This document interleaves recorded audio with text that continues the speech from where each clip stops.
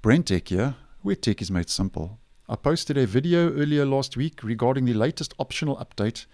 that rolled out for Windows 11 KB 5011563, and if you did apply that update, you can now finally set your default browser with one click. And if we just head to the settings menu, apps, default apps, as many of you will know if you did apply that update, and what I did mention in that previous video, which I will leave a link to down below if you're interested. If we just head to, as an example, Microsoft Edge,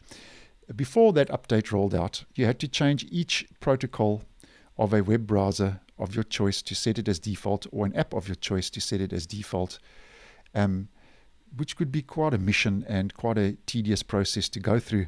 Now, after applying KB 5011563, as I did mention in that previous video, a set default button was added, which lets you just click on that button, and basically in one click you can set a browser or app of your choice to become that default app or browser in Windows 11. Now, although this is a move in the right direction, as we can see in this example, I've set Google Chrome as my default browser, but there are still certain protocols that are still assigned to and that are used by Microsoft Edge. Now, Mozilla, the makers of the Firefox web browser,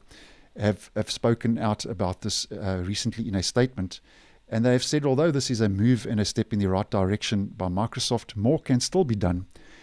for users who use the operating system to set the default apps and browsers of their choice as default.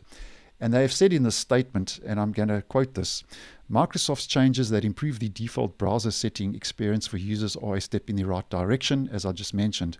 They carry on to say, but more can be done to respect default browser choice on Windows. People should have the ability to simply and easily set defaults, and all operating systems should offer official developer support for default status. In practice, we'd like to also see progress on reducing the number of steps required to set a new browser as default, and on opening and making APIs available for apps to set default that other Microsoft applications use. And I personally do agree with that statement, where although this is a move in the right direction, I feel that Microsoft can do more for users of Windows 11 to set default apps and browsers as the default apps and browser of their choice in the operating system. And at this stage, Microsoft has given no indication or has made no announcement that further changes are on the way regarding setting default apps and browsers in Windows 11. So thanks for watching, and I will see you in the next one.